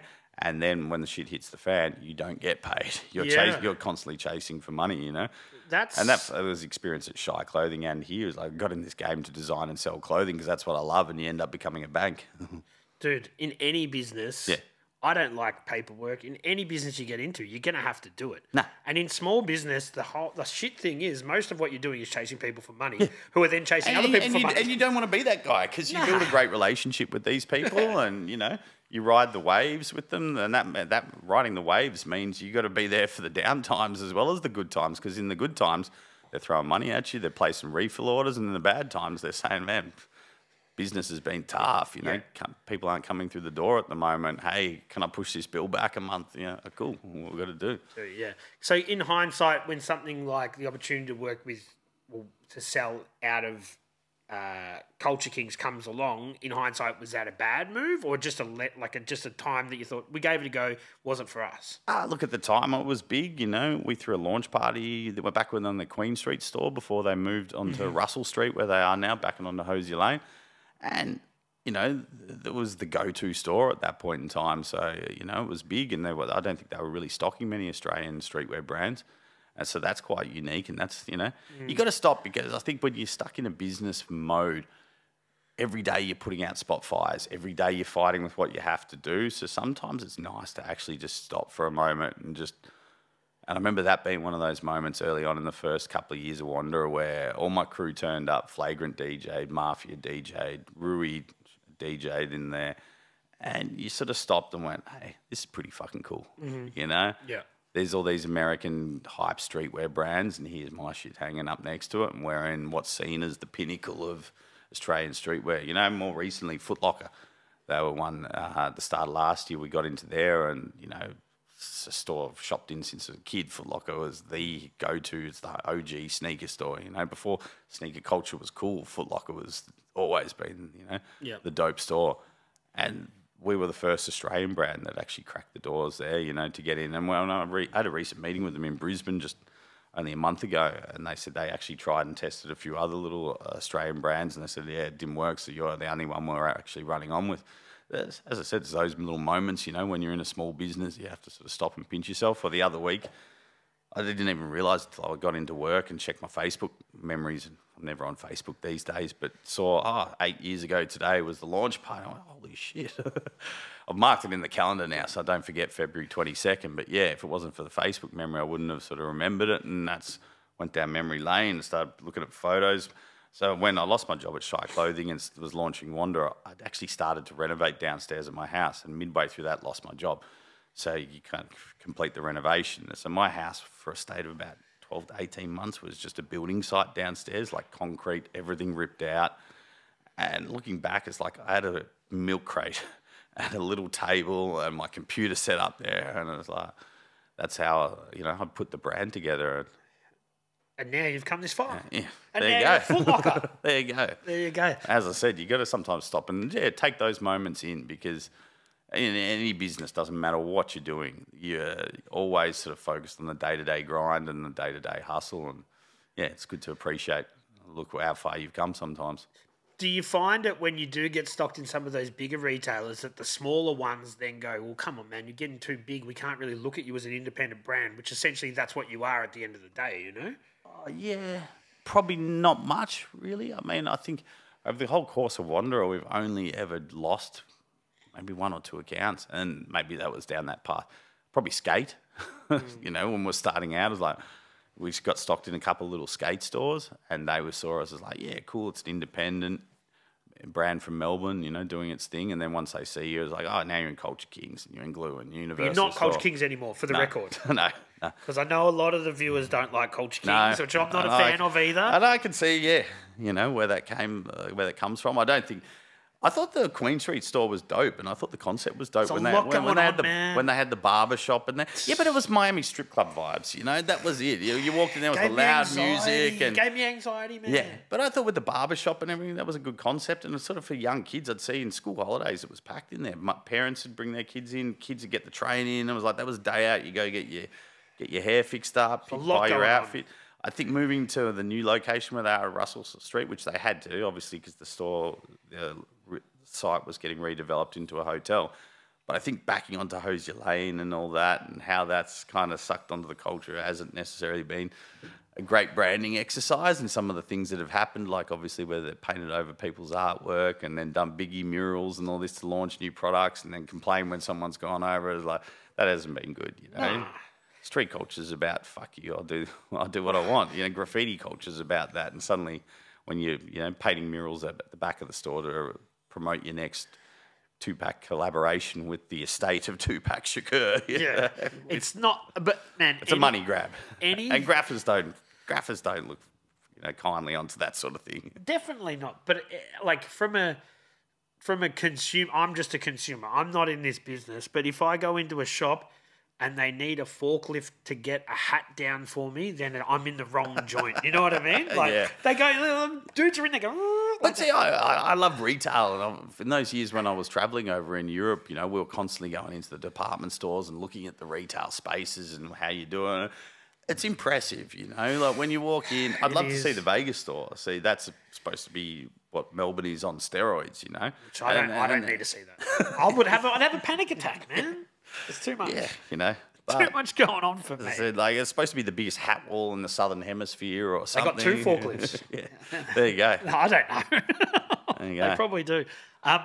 So when you do get bigger, and I guess like you were saying earlier, it's a real kick when you see someone wearing your stuff when you're starting out. It's a bit of a, you know, you're at whatever it was, Summer Days or something, you see people wearing your stuff. But as you become bigger... That was the opposite, though. We looked out and we went, holy shit, the whole crowd so you knew he's wearing it. Well, that's when we knew it was like we need to pivot and do something Start thinking of what's next. Yeah. You know, because there's so many guys who are all in the same shit. And as I said, you walk down Chapel Street, you see 4 guys walk past you, and they were all in Death by Zero, which was cool because you were selling them that. And it's like, I'm making a buck out of this. But at the same time, it's kind of weird. And you just can't imagine that these days. Like, imagine going out with 3 mates for a beer down the brewery and the 3 of you all turn up in a Supreme T-shirt or a Wanderer T-shirt, whatever it is. Like, that's weird. It is a bit weird. But now... it seems to be something that you're good at posting on social media, not on the Wonder account, but on your personal account. When someone, you know where I'm going, where someone will be on the news or something wearing your brand, and that's... Well, there's both. I think you're alluding to. So I used to share some of the more colourful messages. I had a lot of people saying, dude, there's a coffee table book in this, you know? Like, yeah, it's just, what was I was saying? There was one, I go to Geelong Grammar and, you know, I'm one of the coolest guys at school. If I say shit's hype, shit's hype. So you need to send me a free box of clothing. Or, you know, seeing guys in a string singlet sort of gut popping out. Like, hey, can I model for your brand? It would be my pleasure, you know. Really? You've had some colourful ones. Maybe that's died off a little bit. But, yeah, in the early days, definitely we were getting hit up all the time with some very entertaining ones. So wannabe influencers? There was one actually that sent us a thing. It's like... I can make your brand the biggest thing in Shepparton. You know, I'm a guy, a car mechanic. And have you ever considered Wrangler and Wanderer? Both start with a W. Both have an iconic W. I could make your brand as big as Wrangler. What does that even mean? I don't know, but he was a mechanic in Shepparton. God bless. I mean, shout out if the guy's a fan of the brand. I'm not shitting on anyone. Yeah. And it was just almost the assertiveness of it. Was like, I can make your brand as big. Like, okay, I'm not sure how you're going to do that from Shep. But yeah, why not? Hey. As I was saying before, you have to imagine it and envisage it, you know, and then maybe it comes. So, what about when you see your stuff on the news? Does that give you a kick? Well, it's generally down this way, isn't it? It's the insular peninsula or the Ninch, yeah. Sometimes, yeah. I'm guessing most of that's stolen from Bayside. I often track the package. Like when I see something, it's always Frankston. It's always fucking Frankston. Funky town. It's funny how so much of my story connects back to there through Pete and Jack and Jean and everything. But yeah. It's always Frankston whenever someone's on the fucking news wearing Wanderer. Getting arrested, security camera footage, drive-by, car theft, big W, highly identifiable. And it's Frankston. And then I track the product because I know we've got... Foot Locker sells our stuff in there and I think Edge and Neverland. So we're actually in 3 stores in Bayside Centre, but I can actually see, what did Foot Locker buy? What that store buy? What that buy? Like, okay, I know which store they got it from. Really? I'm like, yeah. Yeah. A WA police contacted us one time, and that was after a big bikie sort of altercation or something, and there was apparently someone was quite seriously injured, and it was like the only clue we've got on security footage, because these guys had masks, but we could see quite clearly a Wanderer bum bag one of the bikies was wearing. Really? And then but you're like, man, we stock this in 10 stores over there. How do we know? I said that. You know, like we're in a couple of chains over in WA. It could have been either of them, but yeah. For sure, man. You know? But When you hear something's quite serious, like, oh, I want to help the police, but also fuck the police. You know, like, I'm not a bootlegger, but then, how serious was this injury? Was it between the bikies? Not between? No, okay. I sent you one the other day when it was a dude wearing one of your T-shirts and then he was stapling his ear or something. Yeah. They seem to pop up on social media a bit as well, man, which is funny. Oh, there's the one with the guy trying to do a line off the phone. And yeah, that was ages ago, wasn't it? They got the photo of it, yep. Yeah. Yeah. So I mean, and that's probably been our guy a little bit. There's a loose unit out there, you know. He works hard during the week. He parties fucking even harder on the weekend, you know. And that's probably been our guy. Well, I guess every brand needs your demographic. So it's better that there's people wearing it, having fun, getting pissed, whatever, than people wearing it and not doing fun shit. Yeah, exactly. Or at least they're wearing it. At least they're fun, colourful. Gives us good material. Actually, you got a friend Chad who's a graphic designer, and he's always happy. He's like, you need to do a mugshot lookbook or a CCTV lookbook. You should do a campaign that's all like shot through the security cameras, you know. Yeah, there you go. Looking like it's Australia's most wanted type.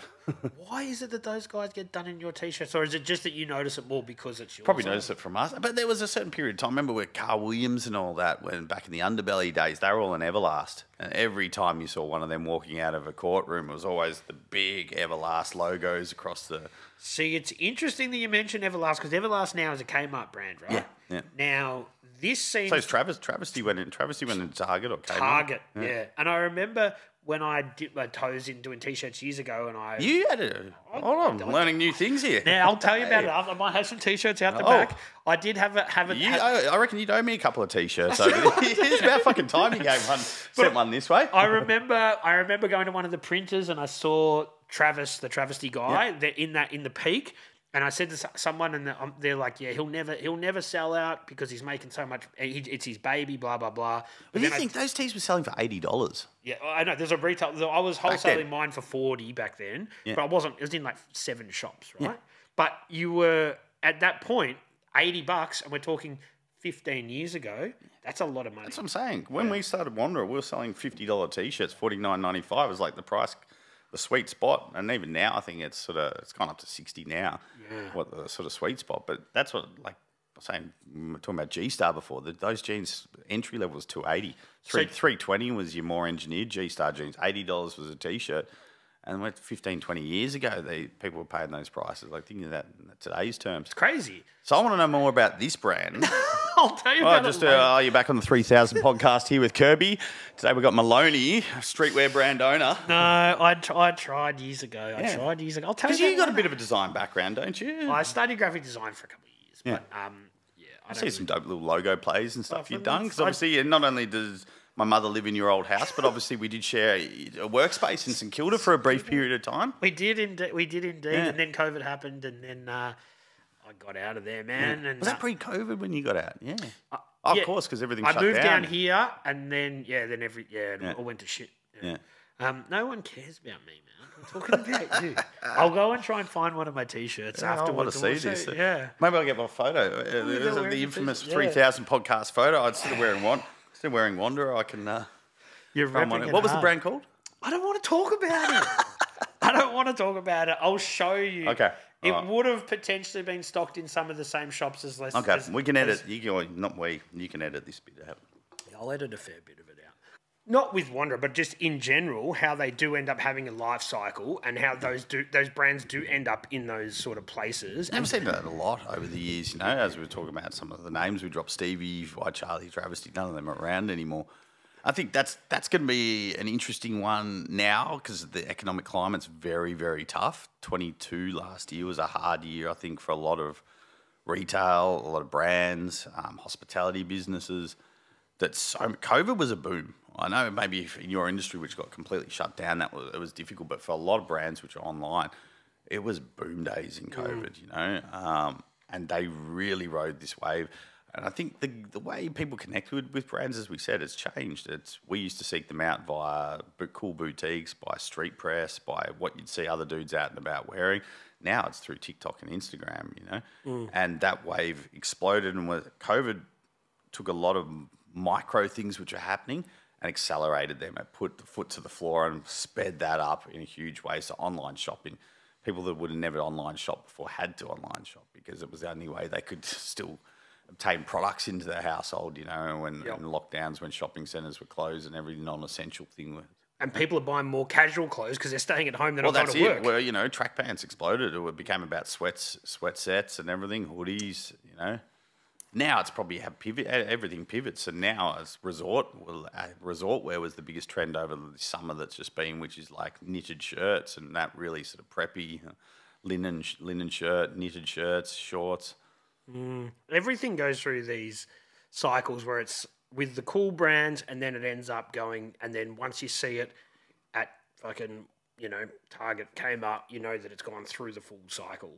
But then from a brand like you that's trying... And it's evolution. You get probably young kids buy the stuff at first, and then by the time the young kid turns up at family barbecue and sees the recently divorced uncle there and he's wearing that brand, it's like... it loses its cred. Yeah, he's dating a young girl or chasing some young girl. Like, suddenly it's not that cool anymore, you know, so they're on to the next thing.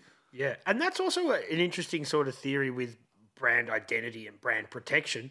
You can have it on your own socials or who you distribute it to via stores. You've got control of, but you can't control who purchases the end consumer. No, definitely. At the end of the day, there's been a couple of times I've been walking down the street and you see someone in Wanderer and like, oh, shit, can I buy that T-shirt back off them? Here's a 20. Give it back to me. Oh, I'll pay them full retail. That's pretty funny though, man. But I guess, but that keeps you evolving with what you're doing, and I guess you start to, if you've got an idea in mind with the way the brand's going, if you make stuff that isn't for that market you don't want it to have, right? Maybe. Well, they call it the 7-year itch in brands, and so look, 95% of clothing brands which start don't make 5 years. I think it's businesses in general. Any business that starts out, it's like, if you make 5 years, you're doing better than that 90% of the other businesses, because so many people have ideas and don't go through, or they find the reality of it's tougher than what it is, or, you know, it might be selling some clothes and got a little bit of hype around it, but it's like making no fucking money out of it and just living the life of a rock star, you know, going out, eating, drinking, shagging.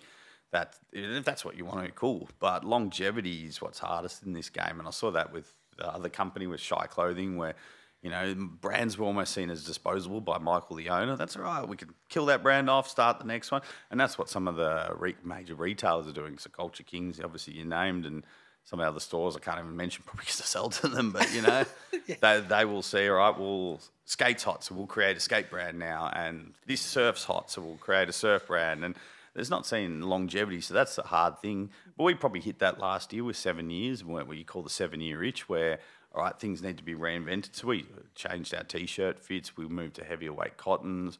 We changed up our print and really re-engineered the ranges, how we were sort of selling it and telling it, our story.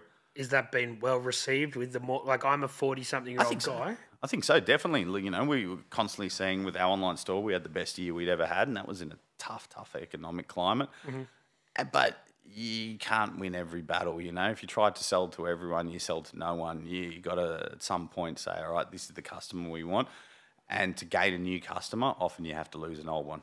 That's just the reality of doing business, is when someone new jumps on and goes, that shit's hot, someone else is going to go, nah, I don't want that anymore. And hopefully with how we pivoted and everything and the results we saw, so last year we were, all right, we're doing the right thing. Yeah, man. And then, like, I guess with people who buy your product, they're going to mature as well, because like the 24-year-old that buys, that's it, 100%. 7 years ago, they're going to be 31 now. They're more mature. And they change, you know. Suddenly they're a dad, you know. They got a mortgage and pushing a pram around on a weekend, you know. Yeah. Prior to that, they were in Rebs on a Sunday morning. You know? Yeah, I guess. And then you've got your really big brands that manage to nail a whole bunch of different demographics with age. You know, like you've got your really big brands, but that's a hard fucking thing to master. Yeah, and I mean, how many of them are there? And the game's changing. Like companies like Nike are feeling it internationally in this current climate. And I saw something the other day speaking to Simon from Culture Kings, and he said, "What wouldn't be one thing that'd take down Nike?" He said, "It'd be death by 1,000 cuts." You know. It's going to be, and like Wanderer, look at us, we're nothing compared to Nike, but we take a tiny little percentage of the market, but there's 10,000 Wanderers out there, you know? Yeah. And if every one of them takes a tiny little piece of the pie, you know, that slowly starts eating into it, you know? And the sneaker culture, you know, that's it. That's an interesting space where obviously there was such an explosion of that through COVID. Everyone was shopping sneakers. There was low supply because the factories in China had shut down. The shipping channels, the supply chains had all shut down. So there was limited supply, but a customer there just lapping it up and frothing it because you were cashed up. You were sitting at home, even if you were, out of work, you were still on JobKeeper or whatever it was. And you I were can't just, remember what yeah. it's called, but yeah, Yeah, everyone was shopping ridiculously. And now suddenly supply chains have caught up. Nike's pumping out Dunks, TNs, Air Max 1s, Jordans, these shoes which you couldn't walk into a Foot Locker or a JD Sport and pick up 2 years ago. You could walk into them right now and you've got the choice of all of them and probably multiple colourways. Yeah. And suddenly, all right, so I mean... Are they flooding the market, do you think? I think there's definitely a degree of that, but, where there's probably a little bit of lack of innovation, like the Jordans, he stopped playing with, what we say, 97. TNs are 25 years old. Like hipster kids, cool kids are wearing Crocs and New Balances these days. Yes. And there was a time when New Balance... Asics, Solomon, a lot of those... 100%. There was a time when New Balance was the daggy dad shoe, remember, It's kind of like that. If you're in your 30s and, New Balance has been around since 1906. Wow. I made a trivia question not long ago, but yeah, that's been... There you go. It's longer than a lot of those other footwear brands, pretty much all of them. Yeah. But it's because it's got the I word almost new wore in my it. New Balance today, but I threw on the J's because I knew you're a Jordan man. Jordan, man, I got my Dunks on. Yeah. With these cycles of fashion and everything seems to go through a cycle, we've got to be due to get the late 90s back, which is coming back now, but it's not coming back for people like us. It's coming back for the younger generation. So we're not the ones wearing the 90s stuff. The younger kids are wearing the 90s stuff, which is a bit of a fucking spin out. I just bought my first pair of straight leg jeans, in quite a while. And in the 90s, man, the baggier, the bigger, the better. But you get to some point, 43, it's like... I was watching that clip with Mason the other week of you two talking. Didn't you mention like Andre 3000 or something? And it was like, who wants to be who wants to hear a 52-year-old guy rap? It's kind of like, yeah, that was our scene and that's what we wore and everything. But at some point, I do have to dress my age. Who wants to hear a 52-year-old guy play the flute? Yeah, I say that in baggy jeans and Jordans, but you got to stay on. You got to stay on the fringe. Yeah, but I'm Steezy. Steezy Steve. Steezy Steve or Stevie Wanderer. Stevie Wonder. I've never made that connection. Yeah.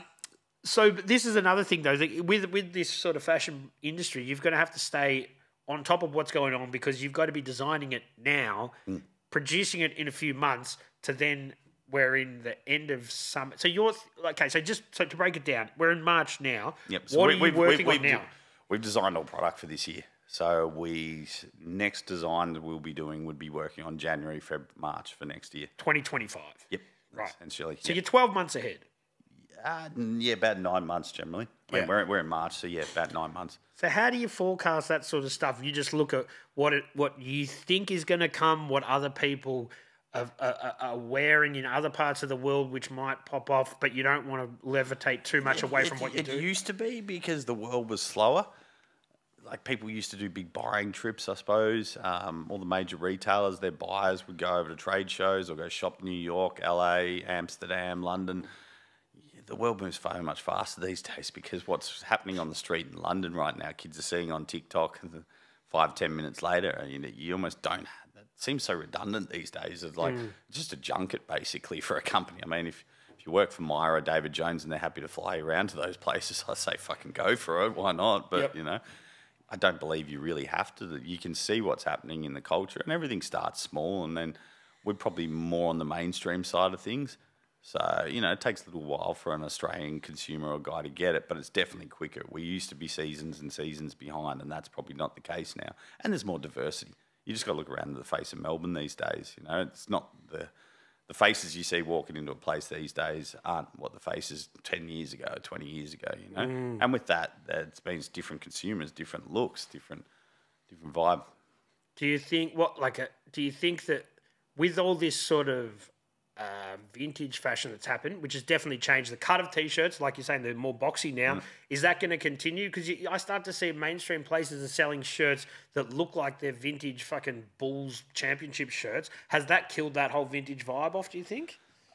When Cotton On starts doing it Exactly. as well, you know, and that was a huge one, I think, for that whole American football sort of look, everyone, Mitchell and Ness were selling all these T-shirts into Culture Kings and premium sorts of stores, and next being Culture Cotton On licensed it, and suddenly you can get all that licensed merch in there.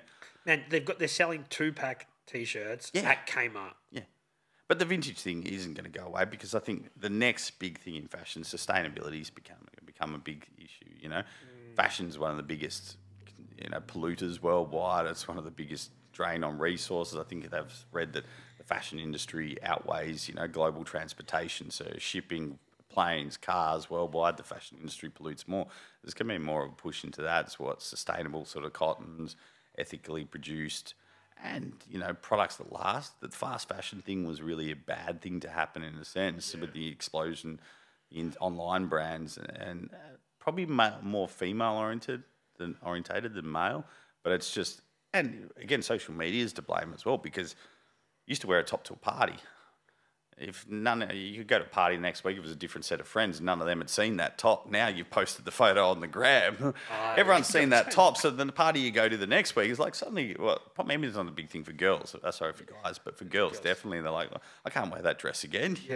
But that's encouraged this whole fast fashion, wear it once, throw it in the bin or sell it. And I don't think that's sustainable long term, especially in the world we live in, where, it's a finite resources, and people are, the generation that's coming up now, they're connecting with brands in a different way. They're shopping in a different way. I remember online shopping, there was people, I don't trust putting my credit card details into a computer, Dumb, Kids these days, it's not on the fucking radar. I don't trust doing that. Like, growing up with online shopping, growing up with TikTok, growing up with Instagram, that's how they're connecting. I really like what homage brands doing with their like reborn stuff. So they'll get other things and they'll chop them up. And I think that like obviously there's a lot upcycling. Upcycling, yeah, but there's a lot of legwork in that stuff, and I understand there's a lot like that. That you're manufacturing things essentially twice, but that's cool that things have a second life, and they're not just going to get discounted. They're like, we're going to upcycle this, and that I think is definitely a trend where it could be going. That sort of definitely, stuff. Yeah, definitely. I mean, I was in Newtown in Sydney the other week when we were up seeing Glue and Shoe Grab, and we went down. Sort of Oxford Street's probably not what it used to be as far as fashion wise. Newtown has become a bit more of the hub, and when you're walking down there, the stores that were busiest were the vintage stores. So many of them branded retail spaces were just had tumbleweeds blowing by them, and one staff member standing around looking uninterested, and you walk past a vintage store and there was 20, 30 people in there just digging through, And I ran in and found myself an old Blur 1990s tour T-shirt, and like, Park life, fuck yeah, this is my jam. But that's it. $80. The kids are more switched on to let's give this a second life rather than let's buy something and then send it to the fucking op shop next week. Yeah. And that's the way everyone's going with a lot of things. Yeah. Oh, look, when we were styling, we took over more space in St Kilda this year, and I didn't want to go to IKEA or Kmart to buy pieces. Like, I'm going straight to Facebook Marketplace because I want a 1950s bar stand, and I want vintage pieces that have got a story to tell and are made properly and made to last. Yeah, for sure. And that's probably going to be with clothing. I remember there's a big study in Australia. We probably followed more the UK trends, which was that whole fast fashion. Europeans have never been about that. Europeans want quality. They're happy to pay €700 for a Gore-Tex jacket because they see that as an investment. It's like, well, that's going to do me 5 to 10 years. I'm still going to wear out, and plus they get sub-zero fucking temperatures in the middle of winter. Yeah. We don't quite get that, and we complain about the weather in Melbourne, but it's not European cold. And you think about, other states, but the Europeans always they see clothing as an investment. I want to buy the best quality, nicest fabrics, the nicest cut, because that's going to last me seasons. Where unfortunately Australia 10 years ago 15 years ago with online shopping, we sort of followed the UK trend and went, fast, cheap, disposable. Fuck it off. That's going to have its day as well, as we're saying. Like, I think sustainability is going to be a big thing. We're starting to get audited by some of the major chains we sell to, how the clothing's packaged, where the cotton's sourced from. You got to tick those boxes. Yeah. So what would you sort of say to some kid who would look at you and be like, man, you've worked in fashion for pretty much your whole career and now you have a successful brand that's been going for 8 years. What would you say to them if they want to kick it off? What's the best thing to do? Get some blanks or just think outside the square? Start an online presence? What should they be fucking doing? Online's everything. So we started in a wholesale capacity going straight to stores. I'd say these days go straight to TikTok, go straight, we did that because that's what you had to do. There was the gatekeepers to get your brand past, to get it onto people. And, I wanted to get it on people when I first started Wanderer. Maybe if I didn't have the certain connections, it was like, just get it on the 10 coolest people you know. You might have been like one of I got some T-shirts. You might have been one of them. Accident. I clearly need to know cooler people. But, it was like Flago or someone, like, just look around your own circle and go, all right, who's 10, 15 people I know personally, get them onto it. Yeah. And that starts there, They're going to rock out on a Friday night to an event or something wearing that. Someone's going to comment, what's that? Where's this brand from? That's just any sort of little way. But definitely TikTok. That's probably one we slept on as well. I've been same as you, probably, with the bar events.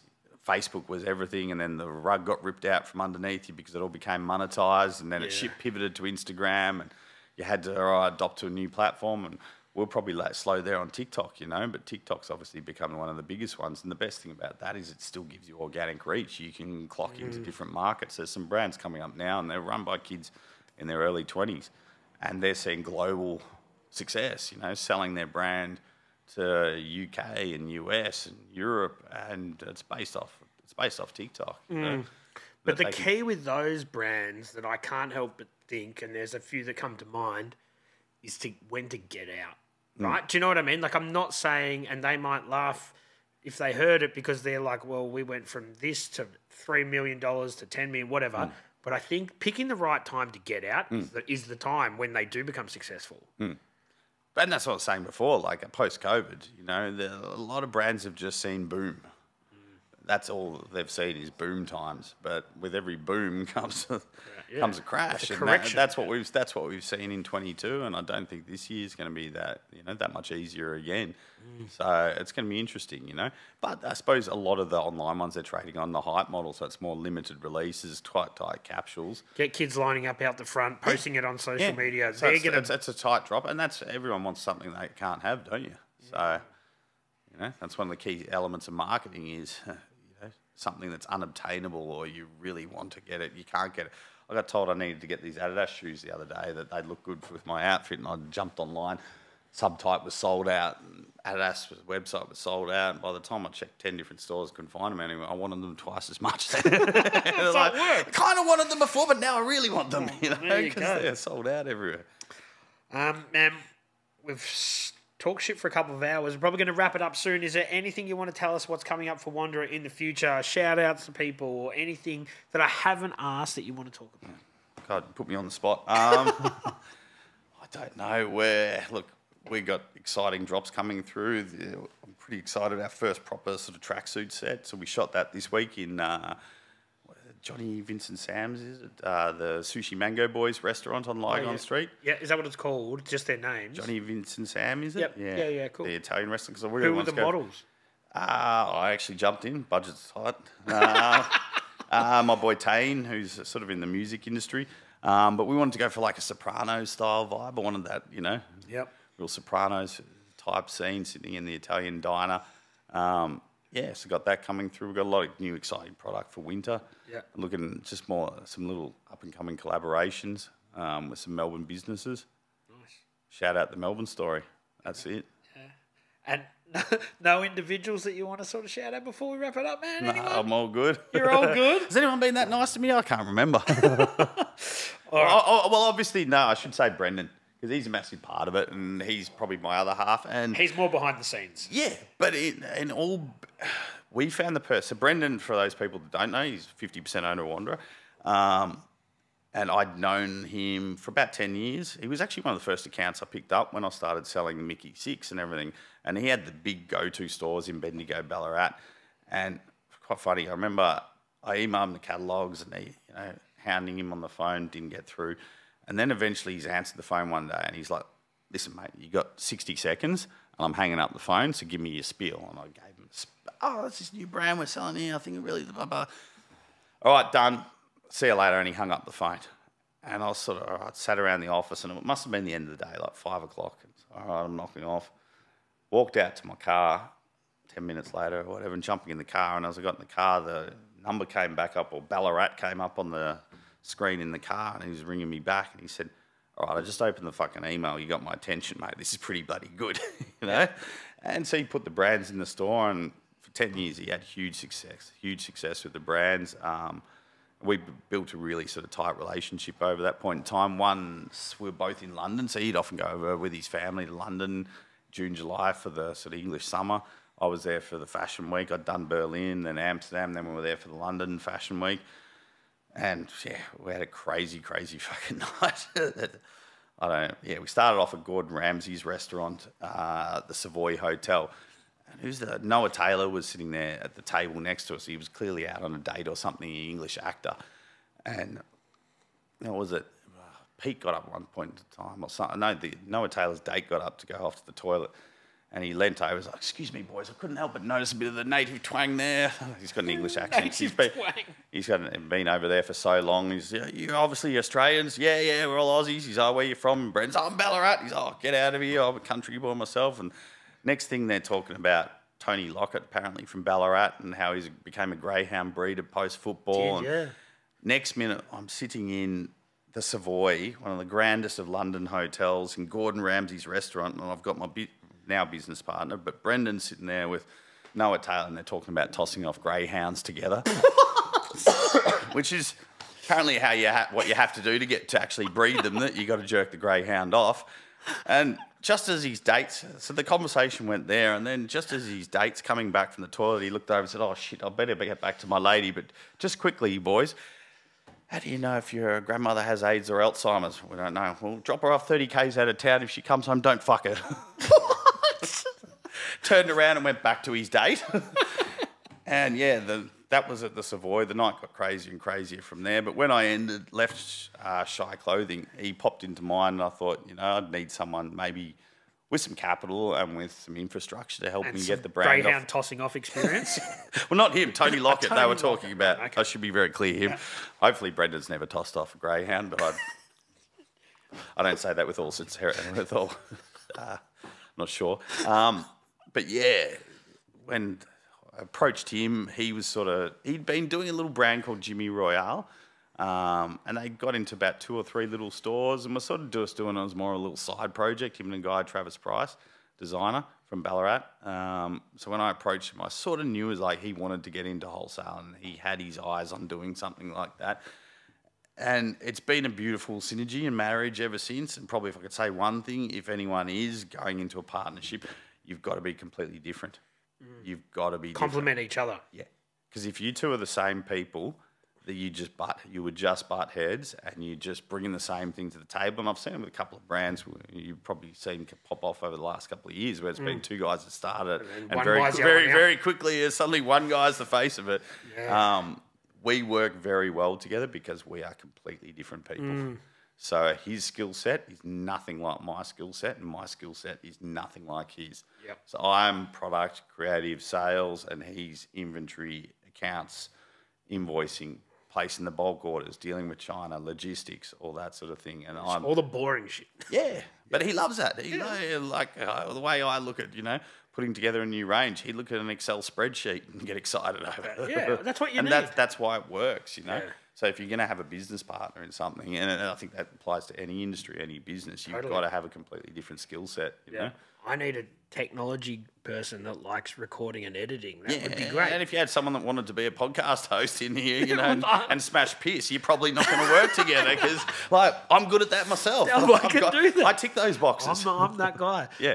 Man, you're totally right, and I think that's 2 people can do the job of one person really well, if that makes sense. What 2 people can achieve, because you know your strengths and you know your weaknesses. So if you find the right person that you click with, that's how a beautiful partnership is. And you've obviously got to have a lot of faith in one another. You know, trust. So he looks at sometimes what I'm doing with product, and he's like, "I don't fucking see where you're going here. I don't get it. I don't think it's going to sell. Just trust me." Yeah, But the beautiful thing is when you're in the business partnerships, I hope I'm wrong, because if I'm wrong, and it flies and it works, then that's great. I'll still win. Yeah, that's it. I'm not losing the argument because I'm winning if it sells. And I guess he's just got to put that faith in me and trust me that, I'll make that call. Yeah, and I guess to be a partner with somebody for 7 years not only says that you're successful. Longer, 8 years. 8 now, but we started in 2015. Because don't forget, we worked on it for 6 to 8 months prior to launching. Yeah, and so that says a lot about your partnership, is that you not only have been successful, but you also have stayed civil, and no one has tried to buy the other person out. He'll probably want to thump me after this, and I have to, I thought this was promo. The little soundbite that you get out is like, apparently Brendan tosses off greyhound. Yeah, and I'll say that I'll edit it, but I won't. No. Yeah. All right. Well, Steve Kirby from Wanderer, thanks for coming, man. I appreciate it.